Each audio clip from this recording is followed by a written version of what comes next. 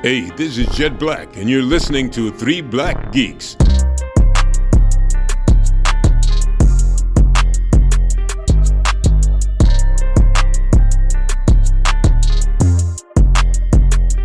The most America fuck yeah. Well, not really.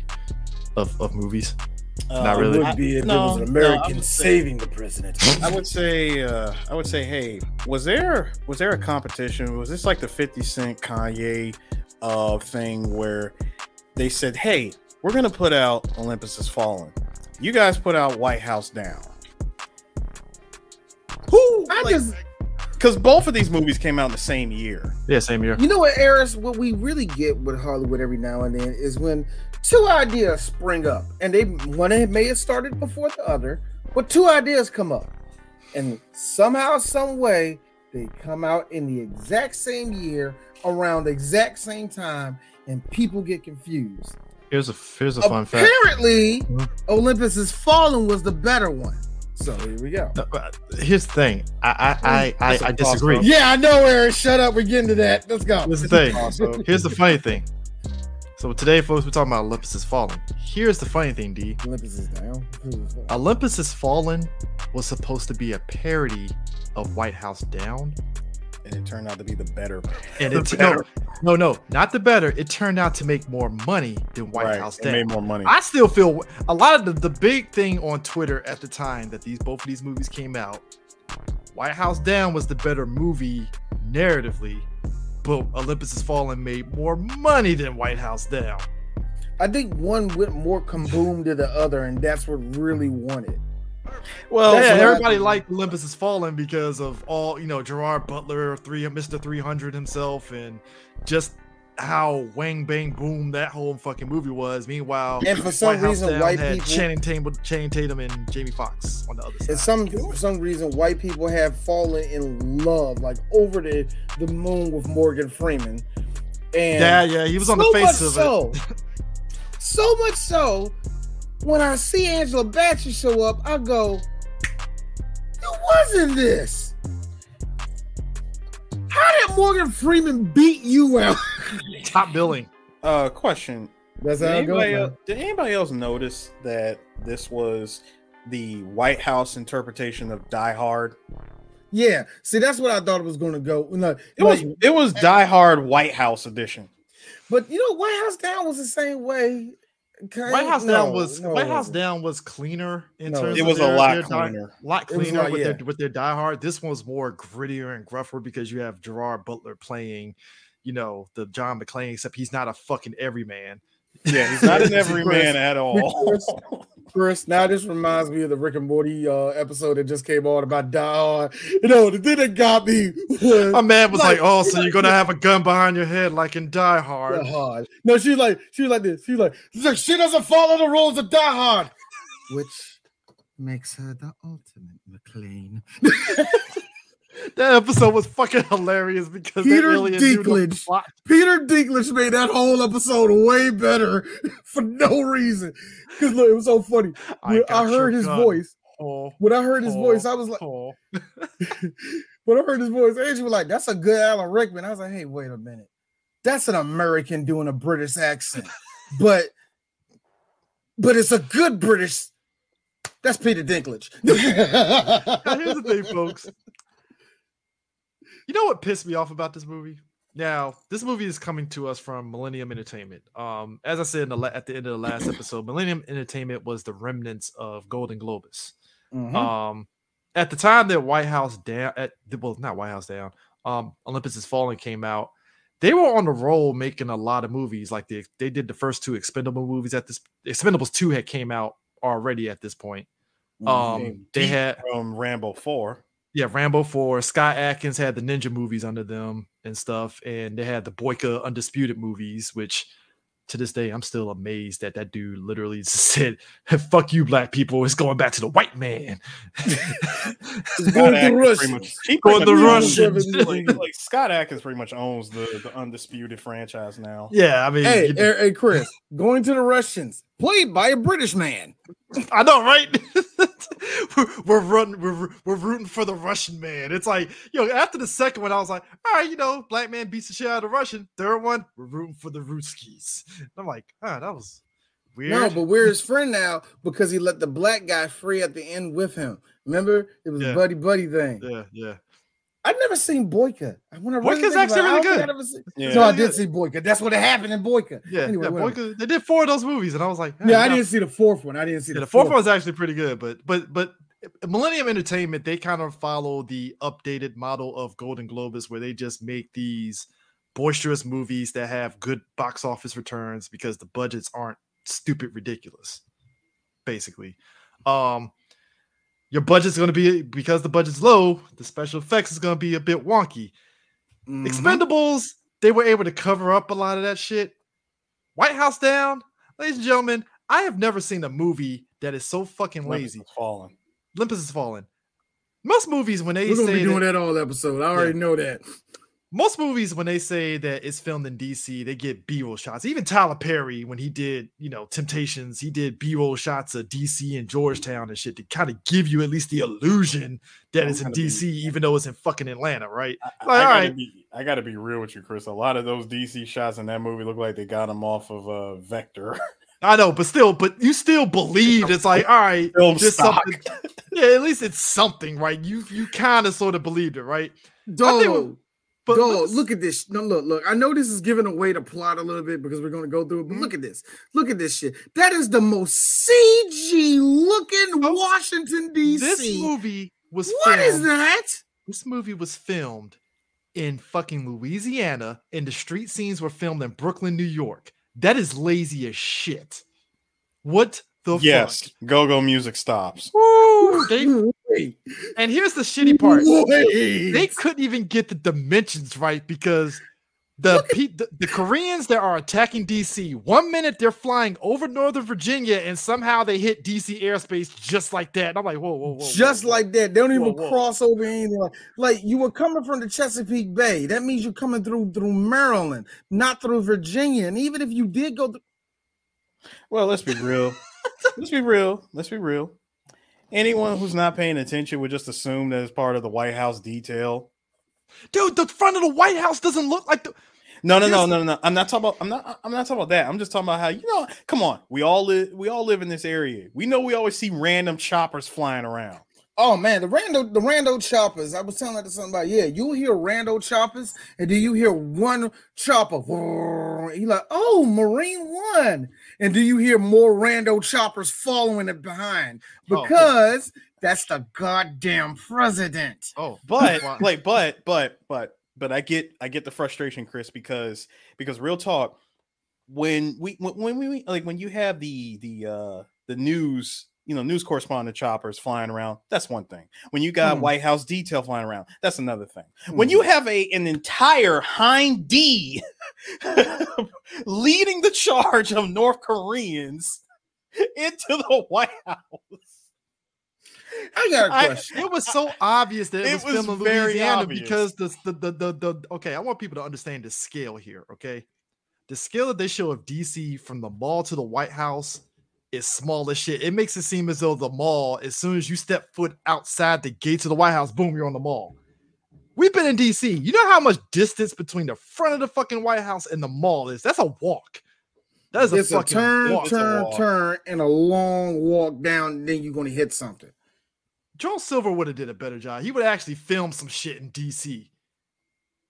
It's not like, wrong. Dog, hey, yo, here's the thing, too. At least G.I. Joe filmed shit in DC. At least they filmed it in DC. Hell, the only thing I can say in DC. Now, let me get this straight. None of this was shot in DC. Nothing.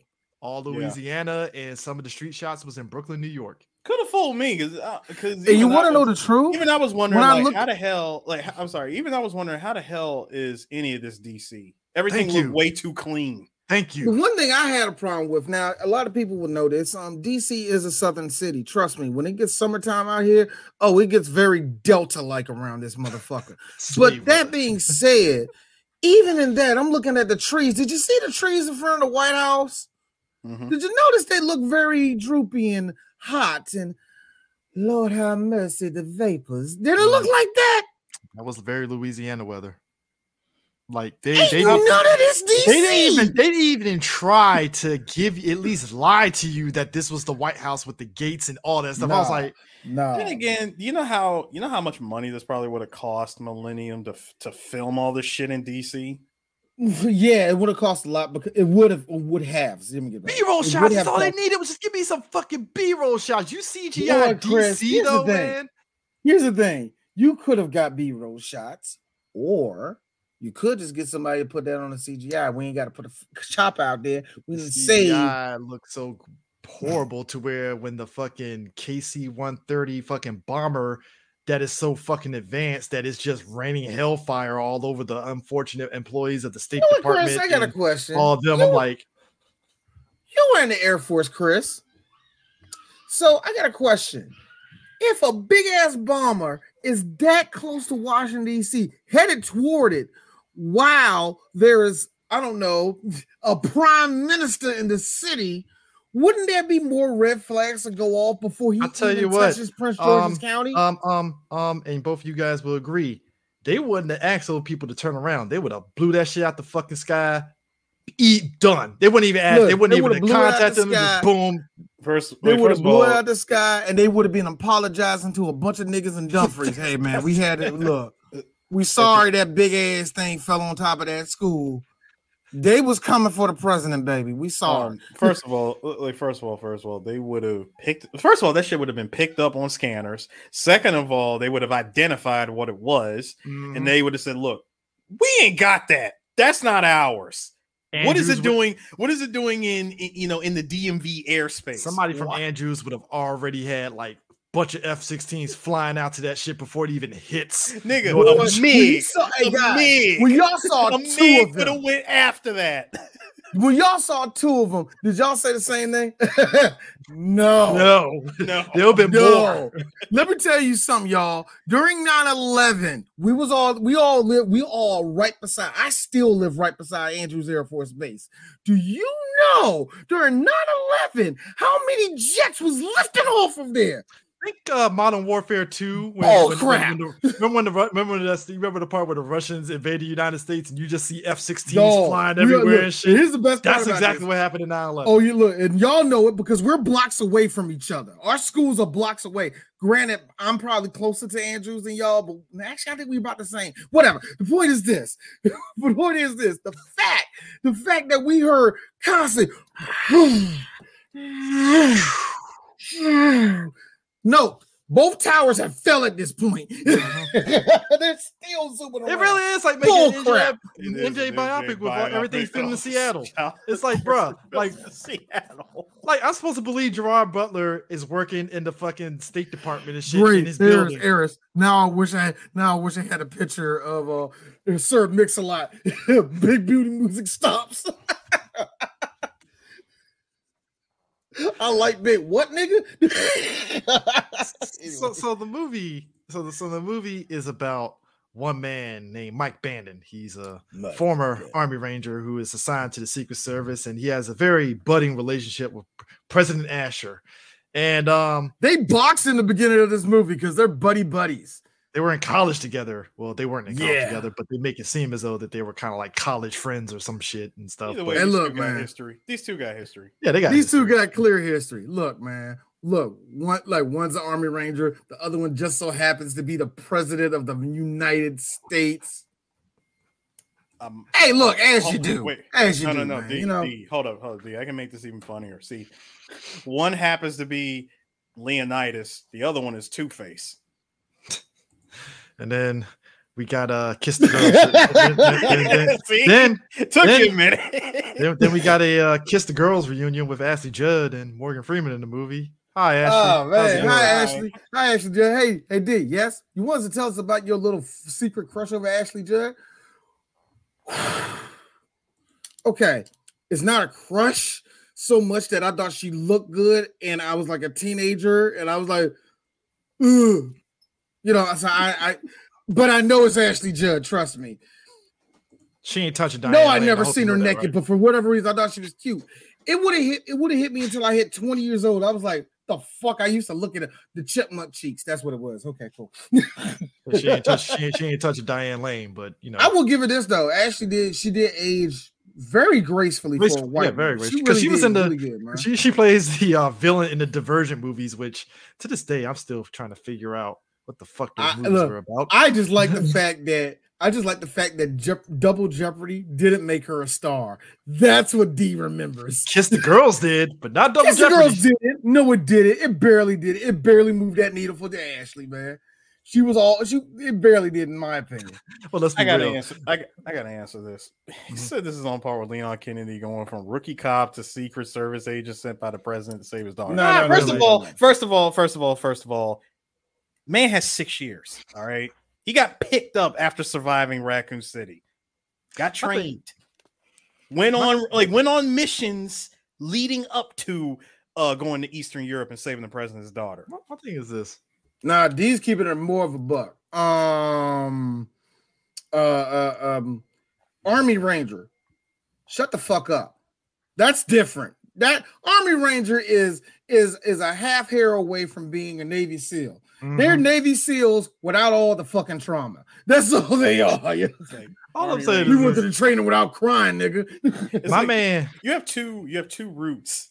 Army Ranger or Green Beret. Either way. Now I gotta ask you this, guys. Either way.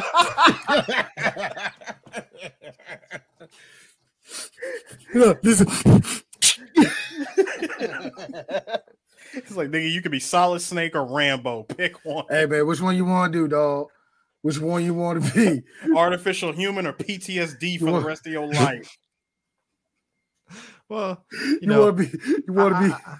I go the other route. You want to be Cypher Filter, or do you want to be Ghost Recon? Which one you want to be? No.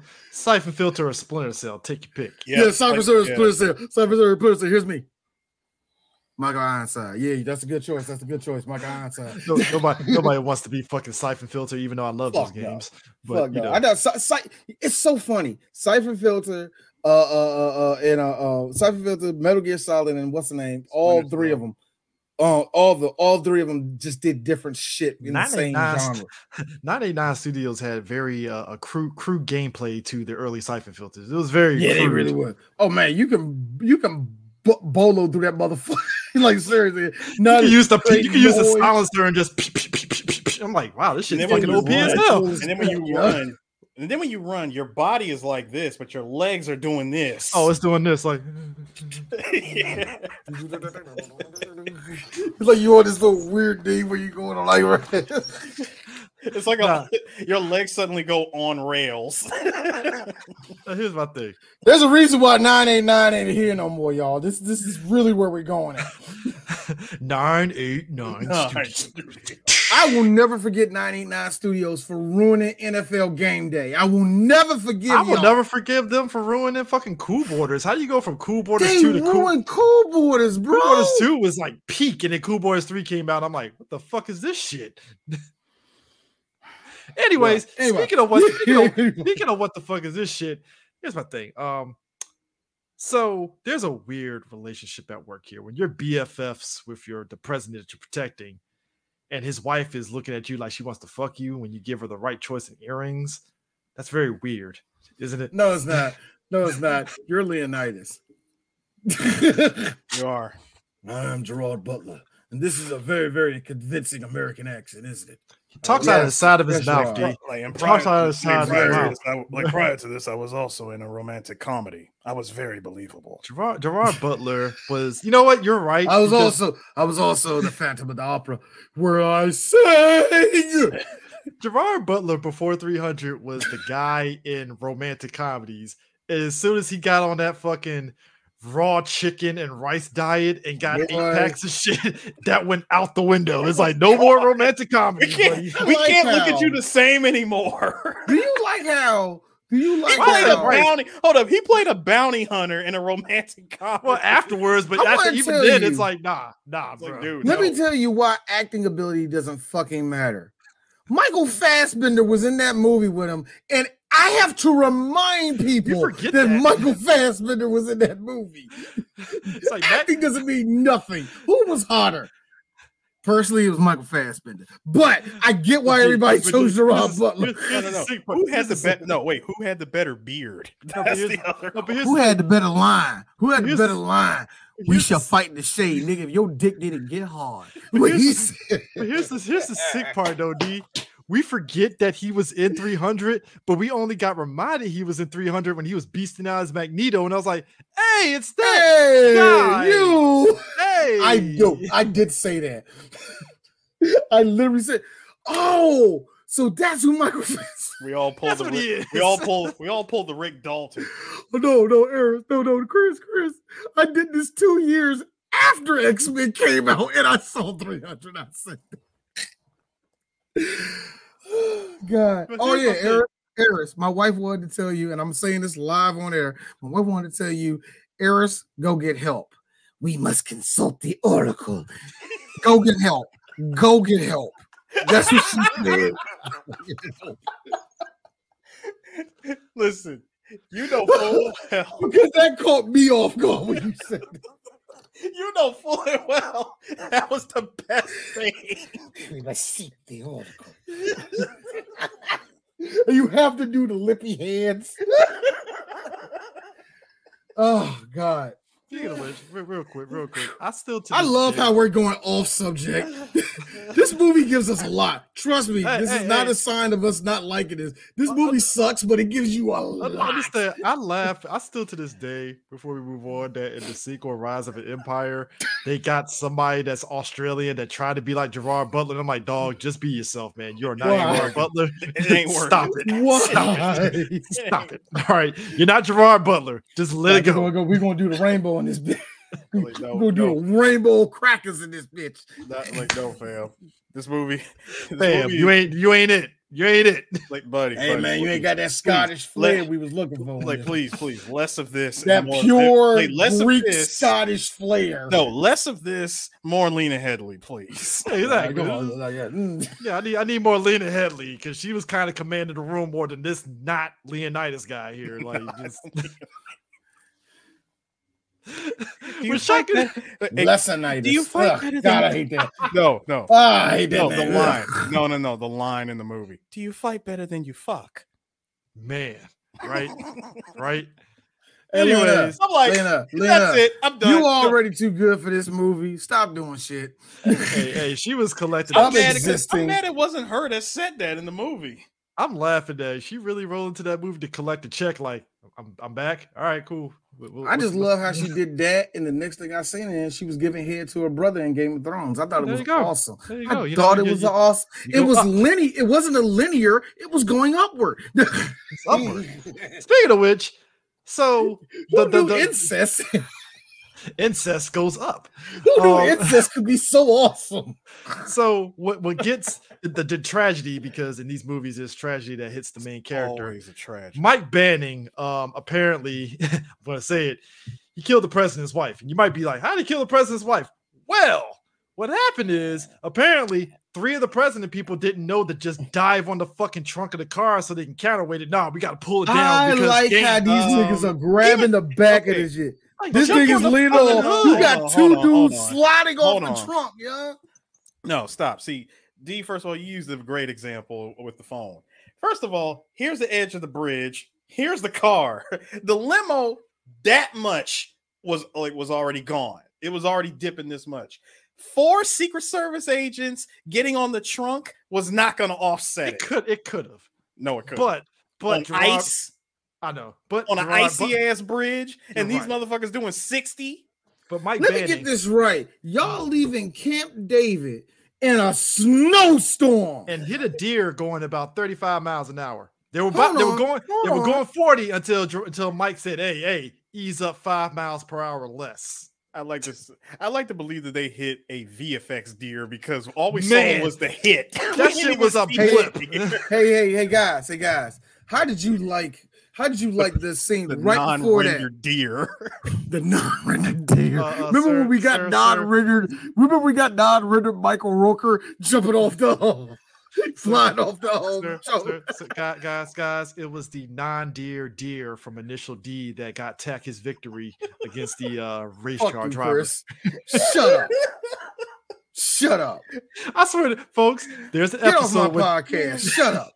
Tack won because a non-deer made this guy in his Honda hatchback like, oh shit. And Tack just, I'm like, Tack be winning off bullshit. He be winning off bullshit. This nigga ain't got no real skill. He just be winning off people reacting off of other shit that has nothing to do with the race. One nigga kept looking at leaves. One nigga looked at a deer that wasn't there. The other one just said, nigga, I got a skyline. I got his ass. Wait, how the fuck? Nigga, you're going downhill on the skyline. One nigga got a skyline. I got his ass, man. This is spoilers for the last race. One guy looked at Tech like, this nigga actually gonna fucking beat me going riding reverse. Ain't that a bitch? Yeah. I still stand on board. Look, Eris, look. I understand why this. Eris, look. I understand engine why blue, and he still engine won. blue. The engine blue, by the way. My nigga went reverse, and that guy was like, this son of a bitch gonna fucking beat me. Ain't that a bitch? The reverse is only one gear. Hey, y'all. Goku, Alucard, Tack. OP. Them the gods right there, bro. This nigga went in reverse. Mount Rushmore of he went Eris. He went Eris. He went reverse in a Corolla and won. The guy he raced. He went reverse in an 80s Corolla. The guy he racing literally looked at him like, this nigga gonna fucking beat me in reverse. Ain't that a bitch? Oh man, how does this Japanese Max Verstappen fucking wash y'all on this in a regular ass car? Eris, look. Kart racing engine, D, to be fair. Group A. Eris. Group A engine. It's a Group A engine. Yes, respect it because it is a grr. It's a mean one. But that being said, Eris, I know how he won that race. If you would have hit the gas 4 times going downhill in a skyline, you should. Anyways, Mike cuts the president. Eris. But hey, I gotta be real. Mike cuts the president out. His wife fucking goes down and crashes. I gotta be real. If I was Mike, I'm looking at the president like, hey, dog, game is the game.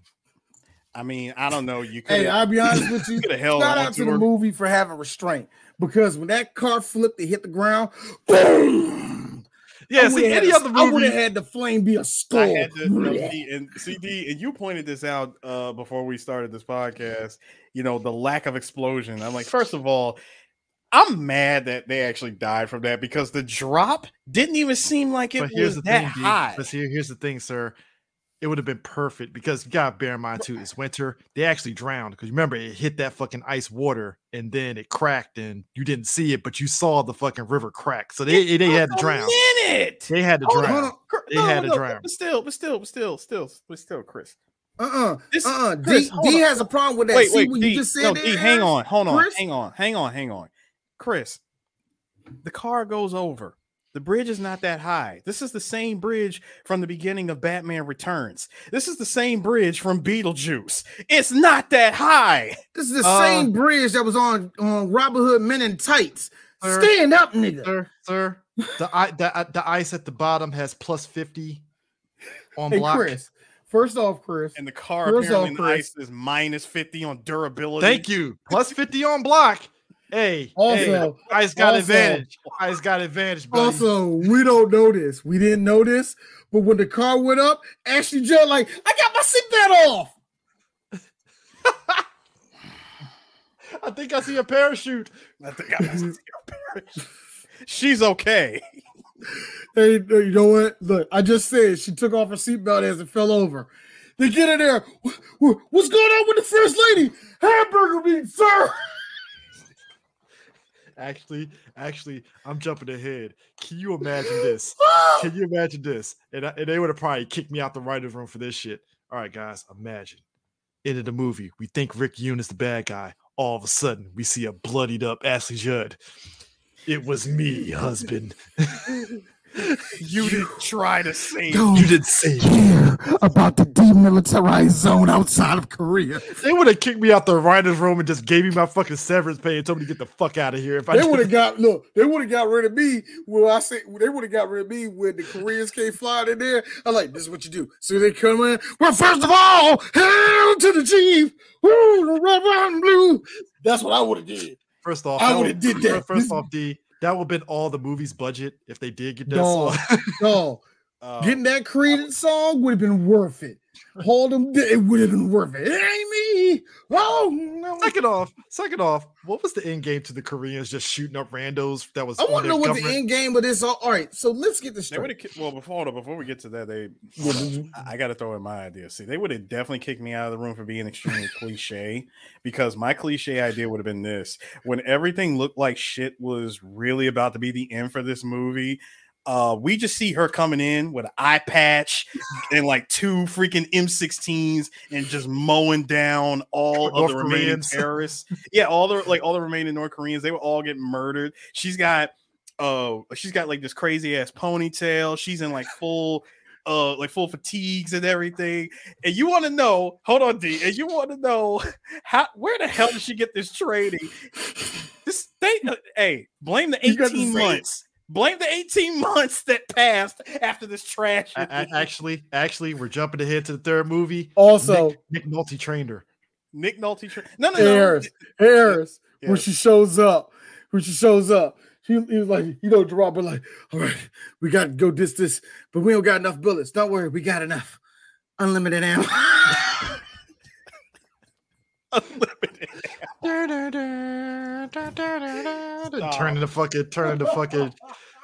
Turning to Chuck Norris and fucking Expendables 2, where he just had the double barrels and just. No, see, that's funny. Having her have the freaking bandana for infinite ammo. No. Again, I'm being ridiculous now with my while I'm being cliche. The Infinity face paint, man. I'm just saying, man. That's the best way to go for it. You know what got me though? So why did I say Greg? Mike.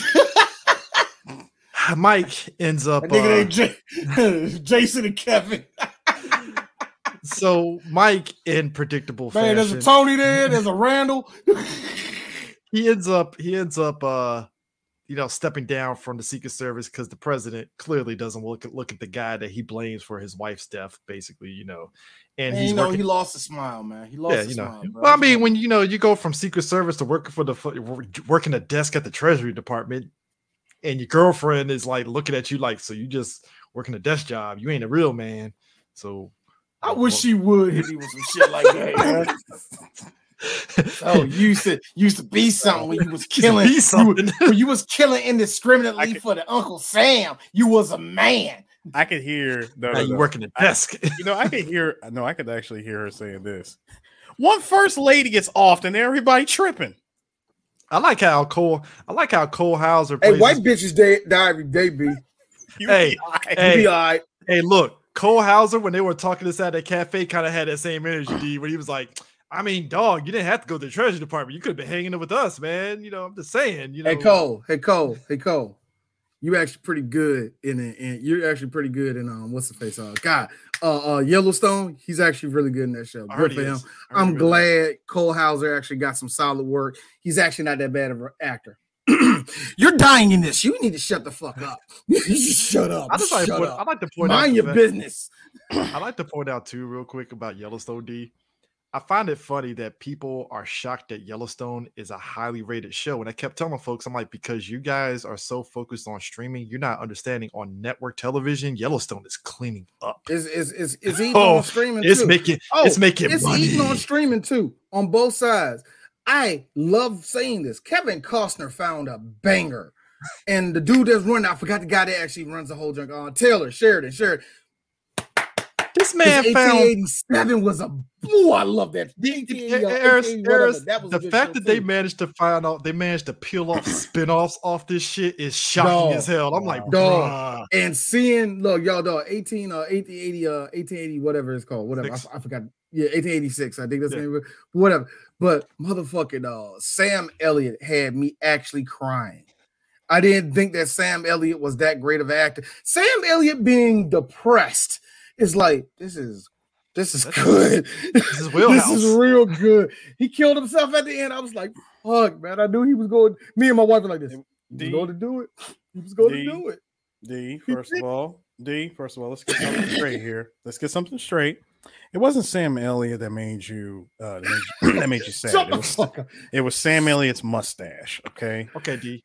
I was wrong. It's 1883. 1883. The second show is 1923, which follows. Yeah, I heard about that. In the Great Depression, and then they got 66666, which is in the present day with a different ranch. Dear God, that's insane. Speaking of insane, what is the end game? No, because now it's like I have to investigate this now. But now people don't realize this. North Koreans were used for a lot of movies during this time period because everybody hates North Koreans. And they were the new big bad. They were the big bad at the time because a lot of people, especially during the late 2000s and early 2010s, white people were scared the Koreans were coming for us. They shelved the Chris Hemsworth, his debut in films was supposed to be the Red Dawn remake, and they shelved it because the United States at the time was kind of in conflict with North Korea, and they would have been in bad taste to release that movie and shit. So we saw him in Star Trek, and that's when people saw him and stuff. But when you go back and look at Red Dawn, it's like, ooh, because Red Dawn, I believe, came out the same year this movie came out too. So that's like this and that. And it's like the way they do the North Koreans, it's like, wow. Yeah, they make, like I said, they make the North Koreans a new big bad. And if this is where this scoots right in to United States propaganda. Oh, what's the face? Top Gun ain't propaganda. Olympus is down. Oh, yeah. United States good. North Korea bad. Boy. Now, Rick Yoon plays a terrorist leader whose dad got killed by the South Korean army, and his mom stepped on a landmine. Goddamn, stepped on a fucking landmine, American landmine. So now he got grievance with the Americans. Now I'm like, she stepped on a landmine, dog. Guess the game. Sorry. No. See, but Chris, you gotta understand that the landmine was American made and made in America. Made in America. That was all. That was all it took. They should have did a flashback where she steps on it, and all of a sudden you cut to like a piece of the landmine that says "Made in America," made in USA. I'm sorry. When he said that, all I thought was Jackie Chan. Like, I know about Simtex. You know about Simtex. You and I, we come from the same place. You are not alike. I have. Yes, I did the full getting hit. I have to. I gotta point out. So something that we need to understand, you guys, is Officer O'Connor sucks at checking pulses because apparently Johnny Tran did survive that gunshot, left L.A., left his family, and set up shop in North Korea. Time out. Shut up, Harris. Time out. He got stabbed in the fucking head. There ain't no way he survived that shit. No. I said, Chris. Oh, you did reverse. My bad. I'm about to say, I was like, you didn't go to Fast and Furious. What the fuck are you talking about? No, I'm saying he went from that and set up shop in North Korea. Changed his identity. That feels like a step down because North Korea isn't necessarily technologically advanced. Yeah, they ain't got hot dogs in that country. I don't know why. Hold on. No, see, fuck all that. This is where both of you are wrong. Both of y'all are wrong. It's like reverse Wakanda in North Korea. What are we talking about? No, see, but you say step down. First of all, this man led an entire army that took out the White House. Yeah, they went guerrilla warfare. They went very guerrilla warfare. All right, look. I took it out in 13 minutes. Yeah.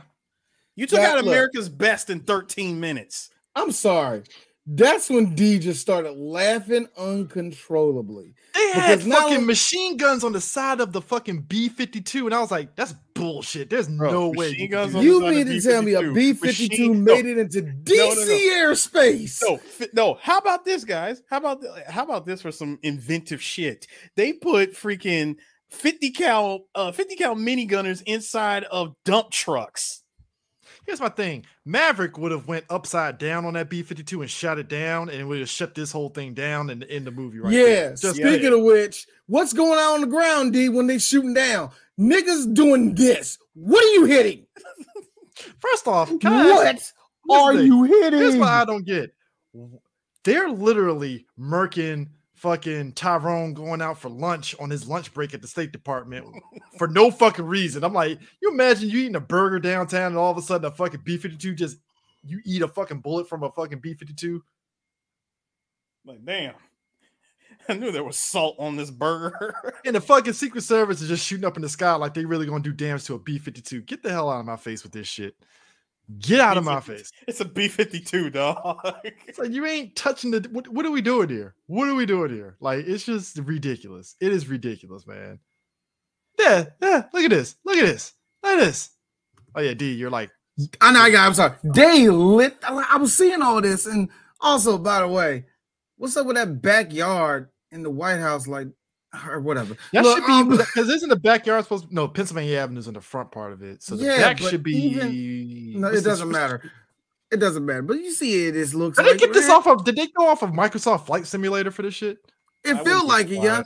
Oh, yeah. Better question. Hey, guy that always gets sniper, always get the sniper in any game. Why are you shooting at the plane? Are you actually hitting the... What are you doing? What are you...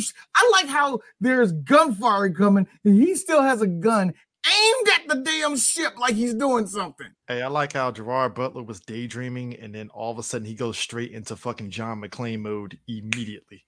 Hey, it's action time. White tank top turning brown by the end of the movie. Oh, still has a Secret Service clearance. I call bullshit on that because as soon as you get out from the Secret Service, you don't have no You're done. Clearance. You're out of it. How is this nigga not only... No. See, look, I understood when he went into the White House, he hit that little code. He knows that little secret password. Yeah, cool. The second you get on the computer going... Thumbprint. I'm like... The second you do that, it's like, no. And then he had the fingerprint. He put his fingerprint down there. I was like, no. So you weren't never... Wait, Chris. 18 months.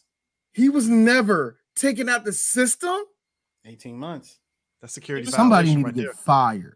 Somebody needs to get fired. First of all, he stepped down. He stepped down from the detail. For all we know, he probably still held his clearance. All right, look, even then, you wouldn't have access. I get the clearance. Fine with the clearance. But you wouldn't have access, though. If you type in anything down, any code in the White House down, the way he was doing, that is a security problem. No, you're right. That is a problem of national security. You're Why right. does that non-activated agent have anything to do with this? D, you are 100% correct. You're 100% correct if that happened in real life. But considering that this is a movie with the most unbelievable shit to take place in a span of 2 hours, most believable flag that I have ever seen in my life. Hold on, D. The most unbelievable bullshit to take place in the span of 2 hours. I'm willing to look the other way. Guys, I am too, dog. Did you guys love how the fact that in the first scene that we see Dylan McDermott, I was like, oh, you're the villain.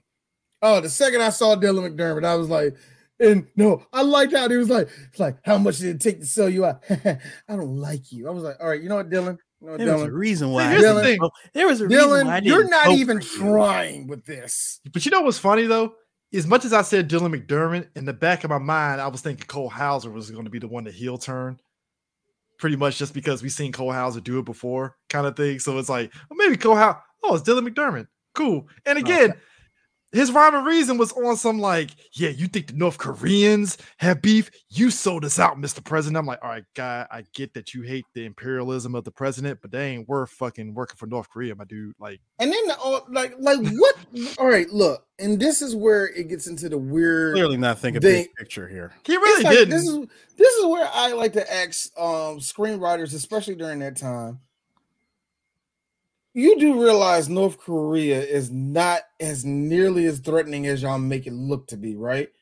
You do realize these niggas are still trying to get a rocket to properly get into Japanese airspace. Again, and you mean to tell me they're inverse that they got the wherewithal? Do you know that most of the country is malnourished? Again, they're inverse Wakanda. These niggas ain't gonna do nothing. They're inverse. They're They're gonna be inverse too Wakanda. hungry. They have no technology yet. None. Yet. You try to steal their flag, they'll throw your ass in the gulag, though. So let me get this shit straight.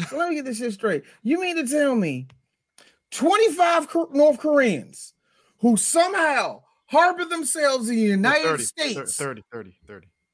30 get thrown in the gulags only to be executed by their stormtrooper soldiers. Let me get this shit straight. So there was 30 of these niggas. They harbored themselves in the United States. You know what? Let's be fair. They probably came down from Canada. Whatever it may be, they were in our atmosphere. You mean to tell? I thought you were going to say North Korea was the Mississippi of the world. I thought that's what it said. I read all of that wrong. These guys took out the Secret Service double tap, by the way. Kudos to them for that. Yes. Yo, you Full take double out tap. Secret Service members. You know Secret Service members are ex-Marines, ex-Rangers. Apparently they ain't shit in this movie because Cole Hauser. No. Super cops, no. yes. Let's look. No, shout out to the guys in the Secret Service who came up through police force, those super cops. Good for them. But yeah. Listen, Come all on. those guys in this movie, they were all 2 days to retirement. Man. Dog. Because Mr. President, did you see how all of them serving- ran to the door? Did you see how all of them ran to the door thinking that they were going to do something only to get gunned down? Gerard Butler had one dude that he covered. And he's like, "Come on, man!" And the dude made the mistake of turning his back and I'm like, "Whoa!" My dude, duck and ninja run. Do something. Nah. You don't upright full sprint. The best part, that don't work. The best part that don't for work D. when you got bullets flying. Hey, the best part for D. Cole Hauser. Olympus is falling. Here's me. Oh, so that's why they call it that. As he takes out the one guy and the other guy was like, "Oh," I'm like, "Well, yo, hey, Cole went out. Like the code word for White House is Olympus. That's great. Hey, yo, Cole Hauser went out like your boy Mel Harris. Fuck you. Fuck. Oh man, like I said, I ain't gonna lie. I'm happy for Cole Hauser. I ain't gonna lie. For that dude. Rick Yoon and his boys fucking pulling a fast one on the Secret Service in the bunker. I approve of that. They got him good on that one. Here's the problem, though. Here's the problem, directors. Hey, he tricked him with the glasses. See, he takes the glasses off. Evil. You know, look, let me get this straight. Hey, actually, guys, hey, Chris, glasses off. Hey, Chris, evil.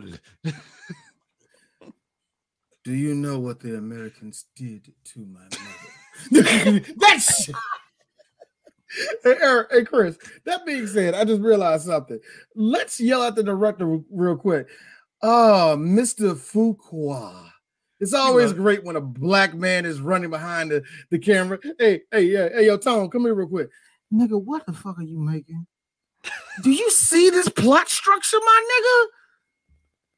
Did you tell anybody to slow? Oh, he didn't paying you. How much they paying you? Stop. No, D, stop. All right, cool, nigga. You got it. Stop, D. First of all, see, you're going at this all wrong. You can't even yell at him. You want to know why? Why?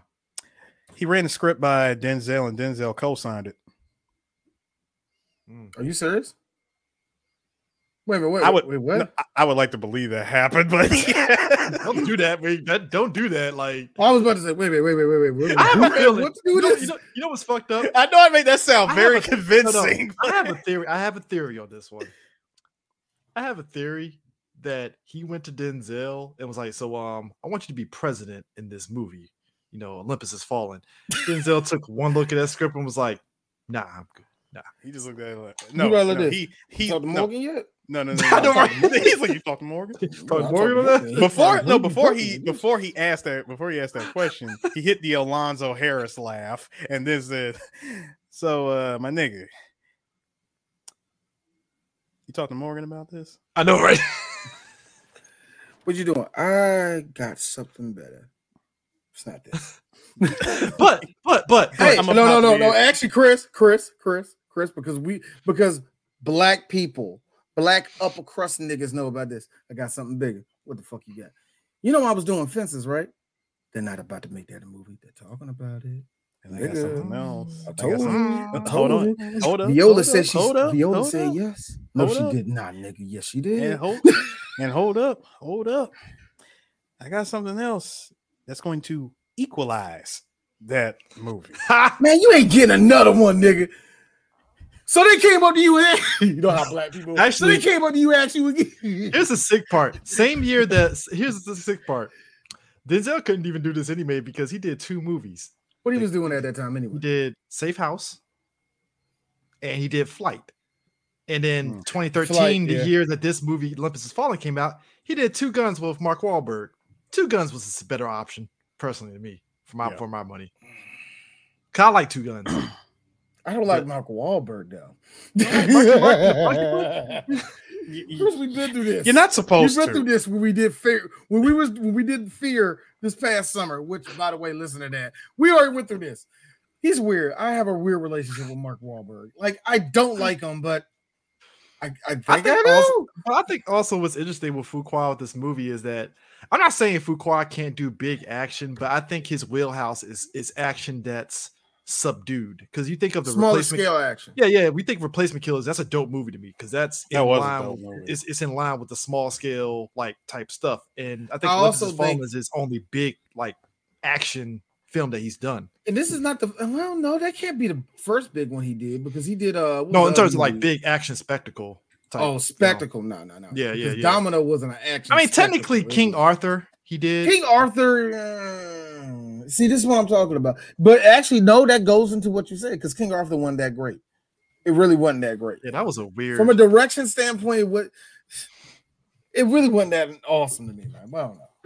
I mean, he had the fucking cast of white people, Joel Egerton and Matt Mikkelsen and fucking Clive Owen and shit. I was like, damn. He was trying to get something, man. He was trying to do some shit, man. But he did come back with Infinite though, but that's like Paramount Plus shit. But still, it's like when it comes to Fuqua, I think he's all right. He's just I wouldn't say he's like, he's okay. He's all right, man. Yeah, especially after let's just be real. When you do Training Day, everything is going to be second rate to what you do. You know what I mean? But also, he did a movie that me and Eris love. He helped produce Bullet Train, so he's good in my book. Yep. He's good in my book. I love him. He's solid. He's like he can do it all. It's like, oh, you helped produce Bullet Train? Thank you. Okay, USA. Stamp of approval. So wait a minute, Fuqua did that? Yeah, he helped produce Bullet Train. Produce. Yeah, he'll produce and stuff. But so our boy manages to find a bulletproof vest, rolls them sleeves up, got himself an MP5, and he's ready to fucking kick ass and take names. Yippee-ki-yay, motherfucker. Basically. Hold on. He has a Bluetooth earpiece. D, y'all remember he has a Bluetooth earpiece that he's talking. That's a satellite phone, and he gets a contact. I like how. Shout out to Angela Bassett with that wig. Shout out to her with that was a wig. I didn't know that. That probably wasn't a wig, but to me, the way it was like shaped on the head, like Angela, how your real hair look like, girl? No. You ever look at a wig? You ever look at a woman's hair like? I bet all of that's like stuffed underneath that shit, isn't it? Yeah. Why you do that? That's what they wanted. Okay. Now, the big thing is that. Kang Yunsak, who is the Korean ultranationalist that's a terrorist. He's trying to get in contact with the code. Was it the weapon Cerebus, which is this feels very low budget Metal Gear when as soon as he says Cerebus. It's a three password code to control every nuclear device in America.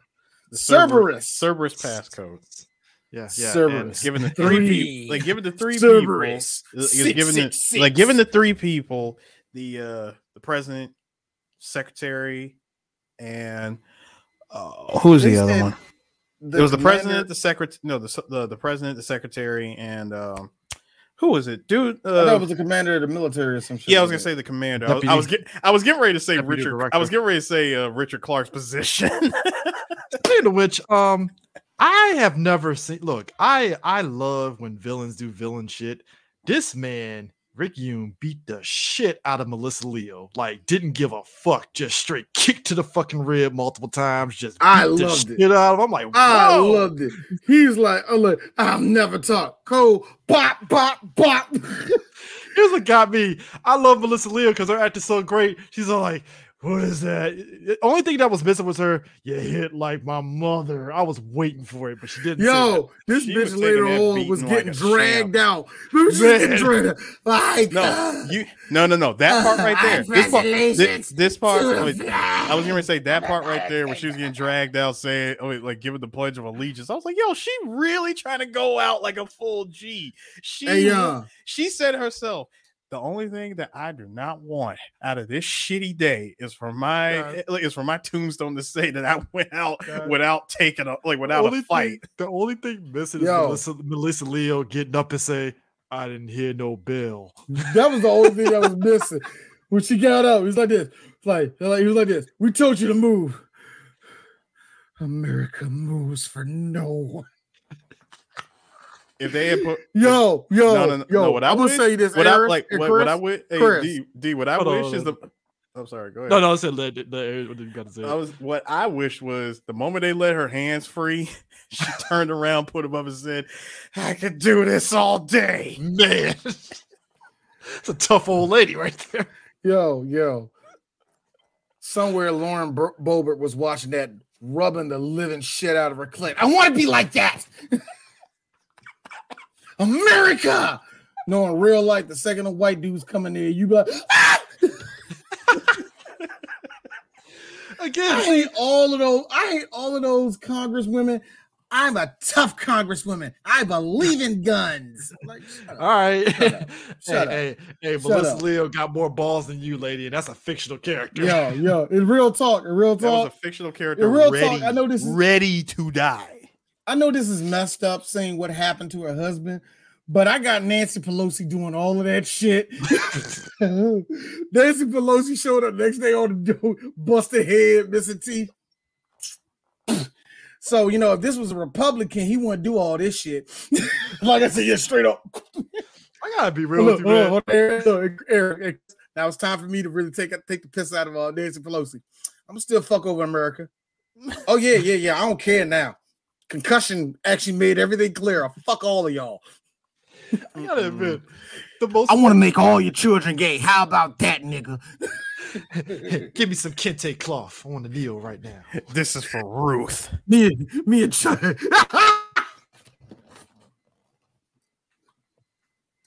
Nancy Pelosi on top of the White House with a pump action shotgun. Hold on, connecting. Kente cloth bandolier with the koofy hat. Chuck Schumer coming right on the ATV. Come on, get on. Like I said, this is for Ruth. That being said, I was telling myself this whole time. All right, D. The presidents that how will any of this go? Bill Clinton would have been like, whoa. When we investigating them? Didn't I tell you to kill them? Why didn't you? Like I told you to do that 3 years ago. If this was North the whole time, like, what the fuck, man? If this was George Sr. Hey, fellas, why are you here? I paid you off. Why are you here? Hold on. If this was Reagan, kill all of them right now. No, you ruined our country. All I heard was America was right. Obama. Obama. No. Obama would be like this. Yeah, I understand what you're going through. Hey, do me a favor. Look behind you right now. Yeah, that's a whole lot of guns behind you, son. Now, you give up? Actually, now, son, there is take 2 steps to the left, 2 steps back. Perfect. There is a way. Now listen, there is a way that you can still get out of this with your life intact. Man, just see laser sights. I just need you to put the guns down. Now, Eris, this is going to be your favorite. Mr. Bush, it seems that the North Koreans have attacked America. Dick, what do we do? Nuke Africa. Honey, call the ambulance. Heart attack right now. Look, nuke Africa. Bear in mind. Hello? Look, hold on. Young Ping. All right, man, now check this out. I need you to get out of the country right now. Yeah, I got them going to Africa. Y'all can, go up to, this is what you do. Go to, look. Shut the fuck up. All right, look. All I need you to do, just get to Syracuse. If you get lost, push the OnStar. All right? Why I got a feeling, D?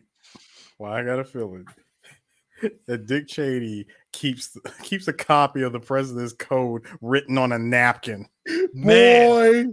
No, knowing Dick Cheney, he got that joke tattooed on the inside of his face. Like, I knew this thing was the invisible 7, 5, 8, 9. The invisible tattoo. Those invisible ones you get, the black light tattoo. He has a black light on his pin. Oh God. He's like this. Did we launch the codes off? Yes, we did. I need you to call Doreen. I'm having a heart attack. All right, now the last one, y'all.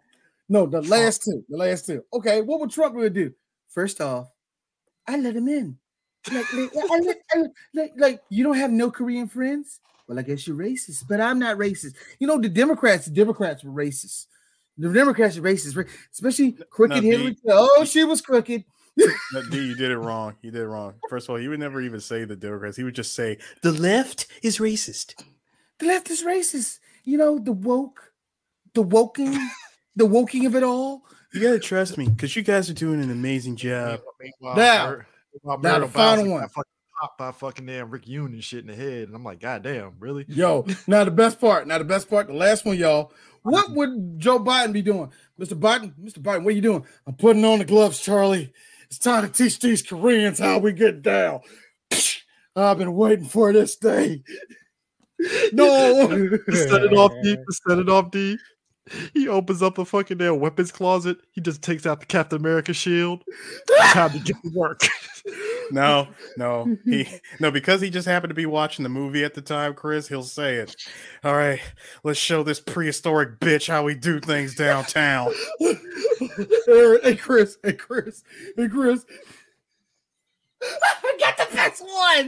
I got the best one. Joe Biden, look, all the Koreans are right there. Joe Biden, what do you want to do now? Joe Biden walks out there, grabs his shirt, rips it off. He got a tattoo. Look, the Scranton says straight out of Scranton on his back. Hold on, Eric and Chris. I think he's just going to heat mode. Look, why he fight niggas is a cutscene. He's got a tattoo of he's got a Minecraft tattoo on his arm. Gotta admit, I will watch that movie with old ass Joe Biden looking ripped as shit. Joe Biden going Yakuza 7 on a whole bunch of Koreans.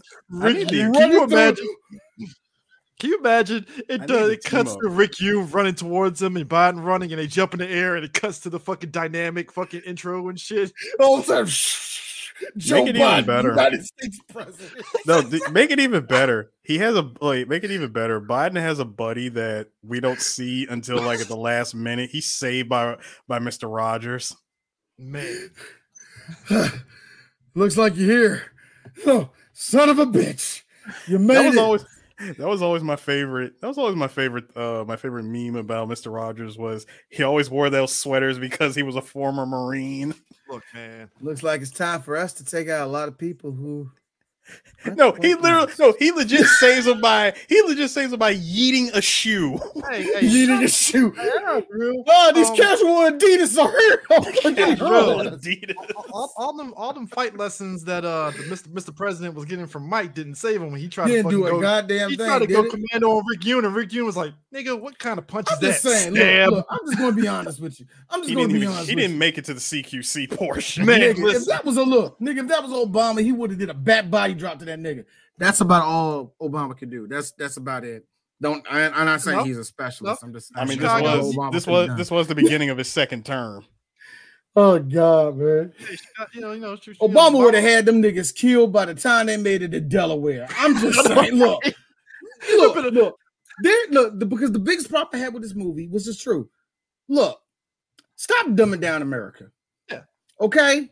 We are the kings of plane up here, doof, boom. We're the kings of that crap. So my thing is this. That bomber had a lot of fucking flares for a bomber. I'm like, there's no way it had that many fucking flares. That's you bullshit. See all those flares come out, yeah. Hey, D, I agree with you. We're the kings of hey, how about a magic trick? We're gonna make this chopper disappear. Speaking of which, can we talk about that fucking Lego fucking Star Wars helicopter scene of them trying to go after the fucking White House and shit? And this like, all right, we got a plan. We're just gonna zigzag. You mean the Call of Duty Advanced Warfare portion? Okay, I want people to understand. We're going to serpentine. Here's the setup. Mike is telling them.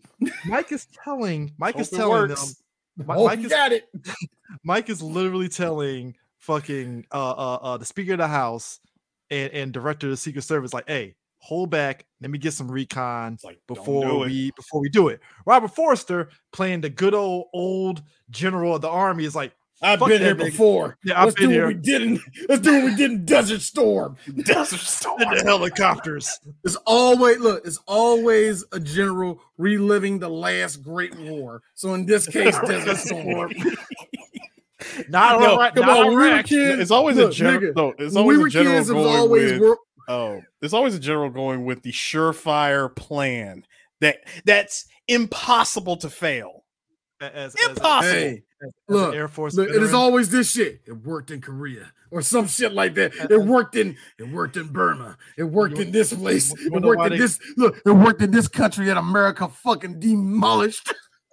You want to know why you don't want to know why they idolize Desert Storm? Because as a former Air Force person, Air Force folks jerked themselves off because it was an air battle at Desert Storm. It wasn't even a ground battle; it was air.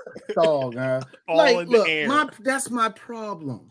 America, we are the kings of elbow dropping a country in 2.5 days. And you mean to tell me we let 30 niggas scoot into DC?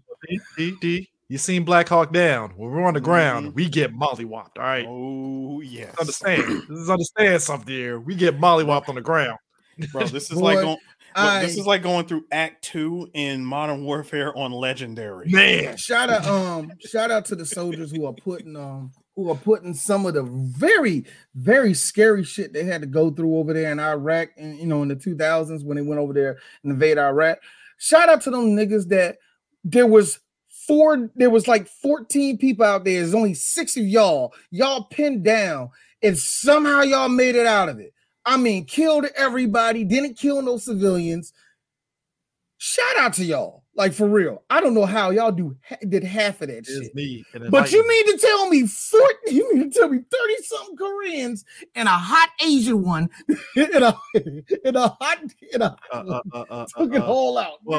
Well, too hot until Gerard Butler sniped him with a fucking pistol from like 100 feet. Oh yeah, she was like with a pistol. I was like, bruh, he shot her through the fucking eye thing. I'm like, that's bullshit. You had a fucking pistol. Hey Chris, you know it's a bad day when a 9mm when took you out from 1,000 feet. Like no, it's a bad day when a 9mm plays rock paper scissors with a sniper rifle and wins. It was the most random thing ever because he sees a sniper like 150 feet away. He just is.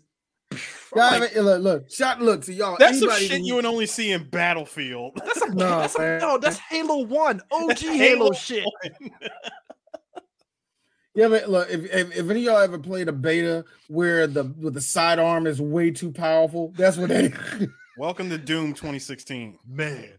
My man, Gerard. I'll never forget Mag. I'll never forget the game Mag. These knives were the best thing in the world. You might as well just stab everybody. There's no point of even shooting.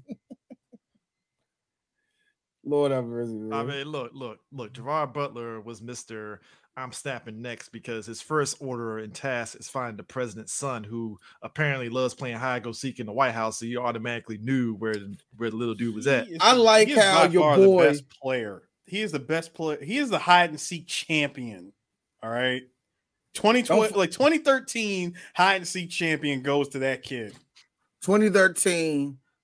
All right, 2013 and 2020. Don't fuck with that kid in 2020 because he's gonna be the shit in fucking Among Us. Don't fuck with that nigga. He the nigga that always want to play Among Us and like, no, nigga, we don't. I mean, like that dude. I mean, the thing of it is, I thought it was gonna be some because again, it's been a while since I've seen the movie. In the back of my head, I thought the kid was going to help Gerard Butler throughout the movie. Nah, he gets them fucking. He gets the army like, hey, get this kid. No, I am not protecting this kid. This is not going to be an escort fucking damn game. No, get this kid out of here. Get him out. You're not going to be the kid with the laptop from RoboCop 3. We ain't doing this. Nah, bro. Nah. You know, because I got a question. Hey, Mike. Don't let my dad die like you let my mom die. Yeah, I haven't gotten over that either. He just crawled back. Just pops upside the head. Yeah.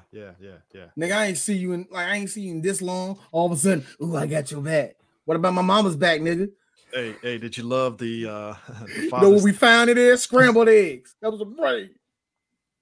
My mama. That's a little kid too. That's a little kid too. He would have been.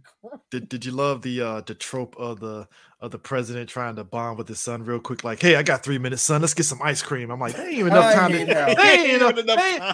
time to get a scoop of ice cream out the fucking thing before you got to go. What are we doing here, Chris? Wait, Chris. That's not even enough time to make it out the room. Thank you.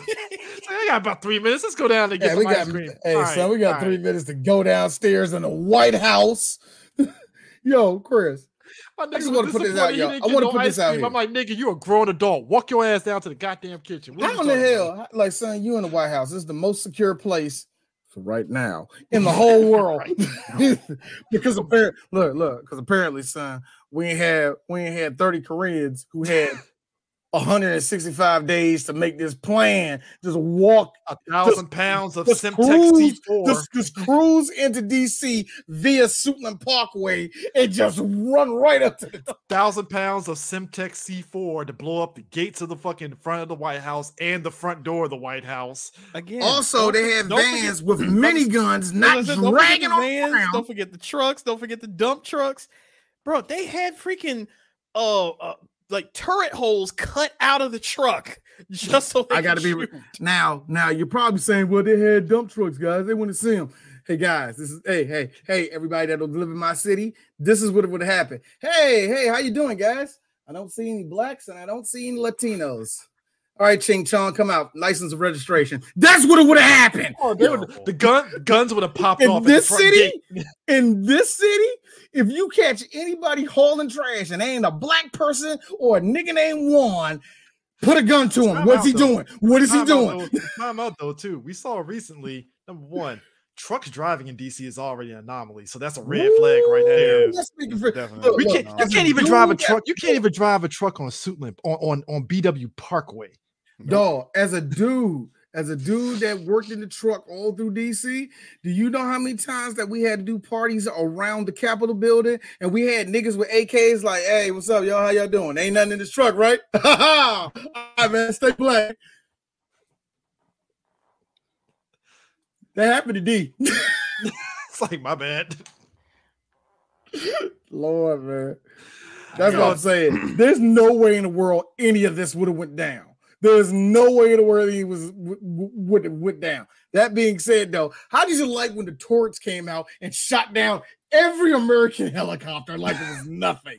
I got a question. Lucky Martin, are you making all of our stuff out of paper mache? What's going on? Something I really wanted to point out was these guys were running around with copious amounts of Pelican cases filled with RPGs and machine guns. Gerard Butler happens to combat roll and just shoots one off to take out the fucking missile launcher. I'm like, oh, I like how he has a regular Glock and he is wasting niggas, John. Well, no. Remember, he got in the White House. He finally got a assault rifle. So Wait, it took long enough for hold up. But you know what this was? This shit started out damn near as a handgun only run. I know it really was. It was a handgun only run at that point. It was like, oh, I'm sorry.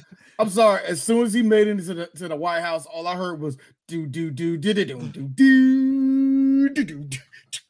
Hey, Like- if Fuqua wanted to make a challenge for this movie, it should have been knife only run. A knife only run. No, Chris, this was pistol only any percent. I know, right? Non-lethal kills. Non-lethal kills. Can you imagine? He shoots the fucking trank at all the guys. Boy, like, all oh, these shit. He fell all off these two Korean floors. niggas got concussions on the ground. This will be a pistol. Like this will be a pistol, no damage, no save run.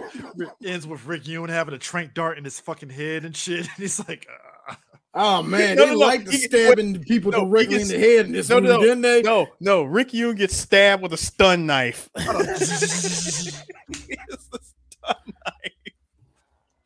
Hey, real quick, y'all. We didn't mention him at all. Morgan Freeman plays the Speaker of the House. And as we all know, if there is no president and there's no vice president, the Speaker of the House runs the country. And immediately they drop everything to his lap. And Morgan Freeman said, they're going to fire my black ass the first day I have this job. I can't believe it. They're going to set me up. These motherfuckers set my ass up with a whole ass terrorist attack.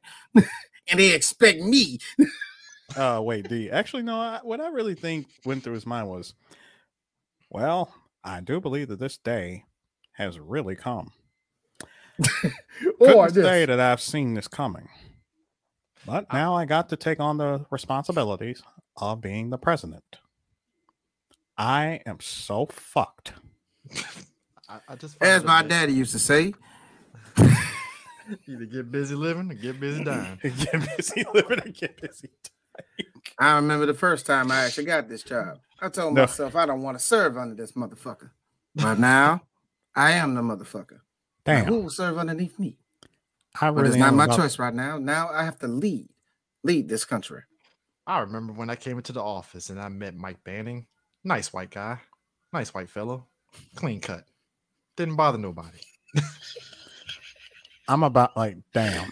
I'm really. He was a Republican and I was a Democrat. We didn't see eye to eye.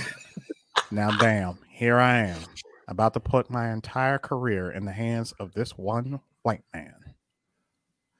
I don't know why the country voted for him and not Barack Obama, but apparently they wanted to go back to a white man. I just find it funny that Angela Bassett only took this movie because she's never worked with Morgan Freeman ever. Are you serious? Is that the only reason why she did it? Go ahead, girl. Like, see, you know you a bad bitch. Hey, opportunity knocks, you fucking take it.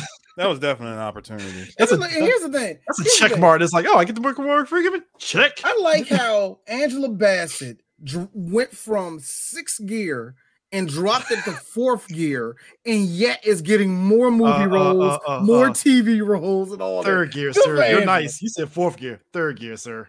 Yes, 3rd gear. This was especially for her role. She decided to do TV, and when she did, I'm like, she ain't gonna do nothing. She been on that. What is it? Acting her ass off on 911. I'm like, God. On 911, she been in American Horror Story almost all the seasons. Angela Bassett, look, see, Angela, and then got the nerve. And she can do whatever the fuck she want.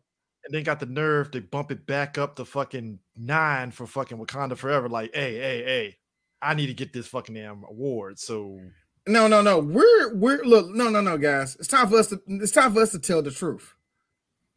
We got mamas that are your age. Stop this, bitch. Stop it. Stop. Felicia Rashad is like, hey, I wish Felicia Rashad looked as good as you. Angela Bassett. Oh, Courtney B. Vance like, y'all niggas had it. Y'all niggas had it. Courtney B. Vance rides that line of corny nigga, but he's super black as fuck. No, see, you said corny nigga. When he was Johnny Cochran, I think that was him putting his dick on the table. Like, hey, you thought I was corny, man. Courtney B. Vance several times. That's my problem. Exactly. see, Chris, I agree with you, but as a person, as a fan Literally of Courtney carried it over Vance, his that's shoulder. wrong. Man, that dude put his dick on the table with fucking Johnny Cochran. I was like, when he said nigga, Courtney please, done that I was several like, times in his career. man. He did it in Law and Order. He did it in Law and Order all the time, where he's like, "Oh, this is an opportunity for me to act." I just got, but here's the thing though. It's just interesting. It's like the whole time, like you're seeing him systematically take it down, and then when we finally get the big fight between Dylan McDermott and Gerard Butler and stuff, it feels very underwhelming a little bit, don't it? Hey, look, Chris, Dylan McDermott versus Gerard Butler. Did you really hear Solid Snake versus Gray Fox? Did you get anything out of that? Look, I had hope. Really? Right? I had hope. Chris. I had Chris. Hope. All right. Chris, this is Wolverine versus that one nigga in Alpha Flight that's weak as fuck. Why are you even trying? Did you guys? Did you guys like? Did you guys? I couldn't think of nobody else Alpha Flight. Wolverine versus a random dude from Friends of Humanity. All right. Now hang on. Did you guys like? Jesus, Friends of Humanity. Jesus. Did you guys like? Oh. Did you like how he tried to play Alan Rickman being I'm one of the hostages with the American accent and all? Mike, they got us at gunpoint, man. You gotta save us. I'm like, bro. This nigga tried to hey, Chris, he tried to clay his way. All right, real talk. Chris, I'm coming in there saving everybody. I got the tank top thing going on. I see Chris, you all right? Yeah. And there's not one drop of blood on you. I'm gonna shoot you right in the face. It's like, sorry, Chris. Bam. Like, hey, like, do you see the carnage that was outside? There's no blood on you. I'm like, hey, man, you all right? He did it. Yeah. He did it. Like, yeah, this place is just, it's just got me rattled, man. I don't know what to do. Then you go and fuck it up by name dropping the dude. Hold up. How do you know the dude's name? Fight scene. See now, just had to be it. You just had to fucking did you? There's always some shit like this. Like, shut up. It's like, why? You should have shot him the second you seen him. What was the whole?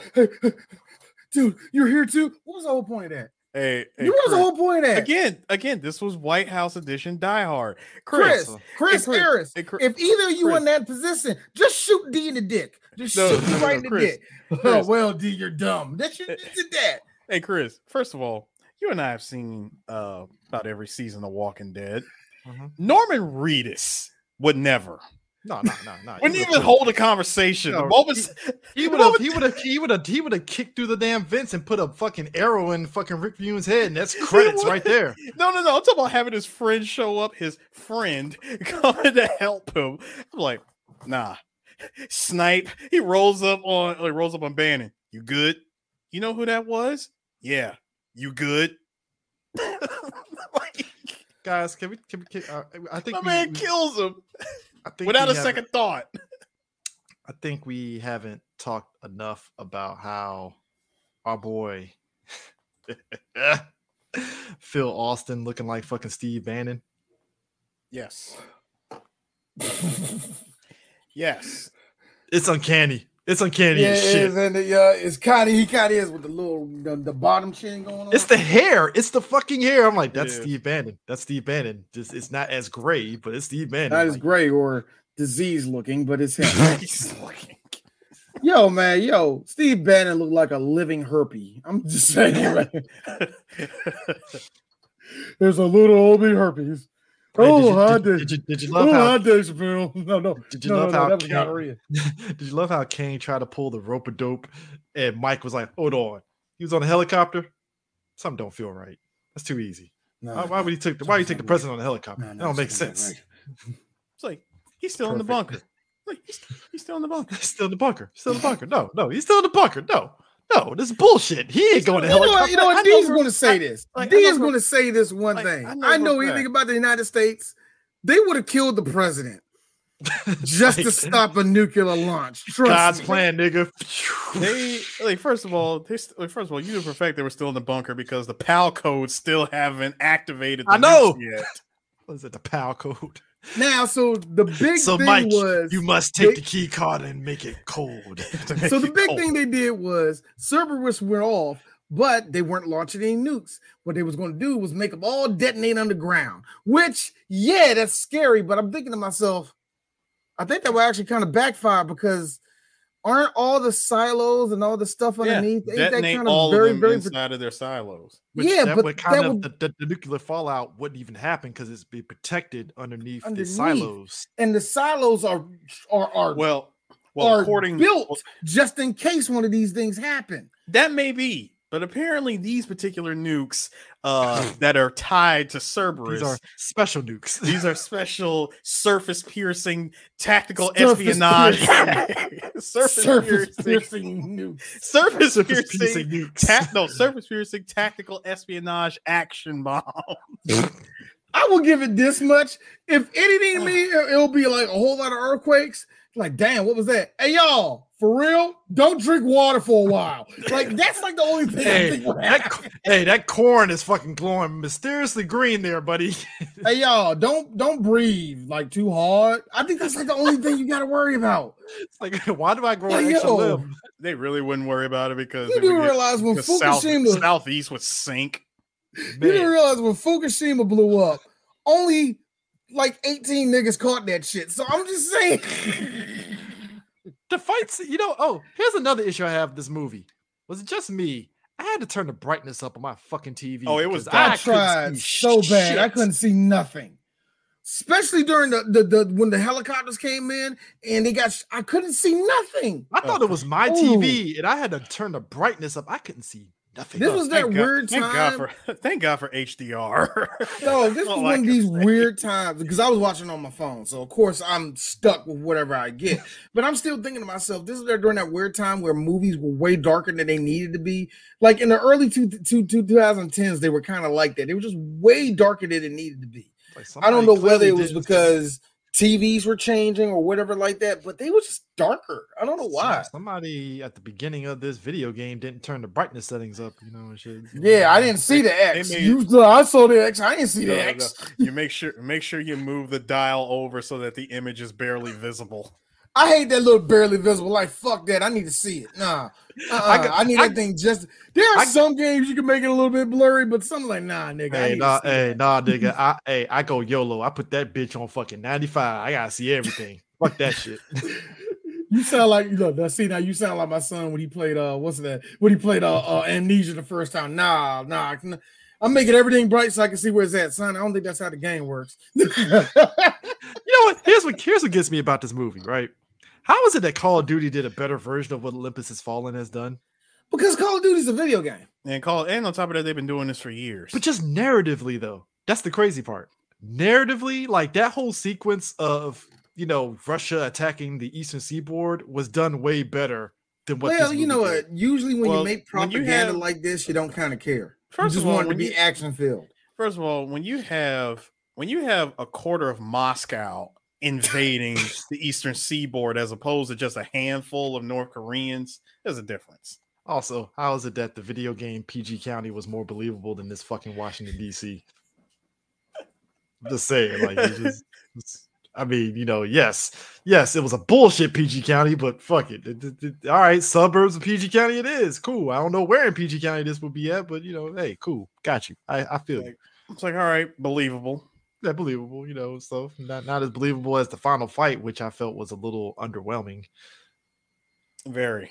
The final fight it felt very underwhelming. It's not like I was expecting it to be a long, drawn out fight, but man. I mean, like pretty much what happened was he shot the president, and Gerard Butler, for some reason, gets down to the bunker undetected and takes out everybody except takes out the sub boss with the quickness, and then fucking fights fucking Kang. I was like, wow, that sub boss had like what, this much health? Yeah, that's when he got stabbed. That's when the president got stabbed in the stomach. And he turned into Drake and started just rooting for Mike. Like, get him, Mike. You can punch him. It's great. Shout out to Harvey Dent's butt chin right there.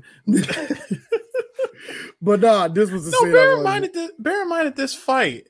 See what I'm saying? You see how dark this thing is? Now, hold on. Bear in mind that this fight took place with less than 2 minutes before Cerberus launches. Less than 2 minutes. This is hold on. If they wanted to make this movie even more ridiculous, the timer should have been set to the president's heart. Here's the sick part. I like how he was kicking his ass, and then he catches this nigga off guard. Click, rolls on him, got his arm, and when he put him on and got him in the arm bar, your boy just looked like this, like. Well, this is how I'm going out. Also, so the new that's why I said I couldn't bring it up because it's a dark ass movie, man. Ugh. So the new Modern Warfare, spoilers, dead ass at the end of the game. It's just like this movie where your character has to get a briefcase and put in codes.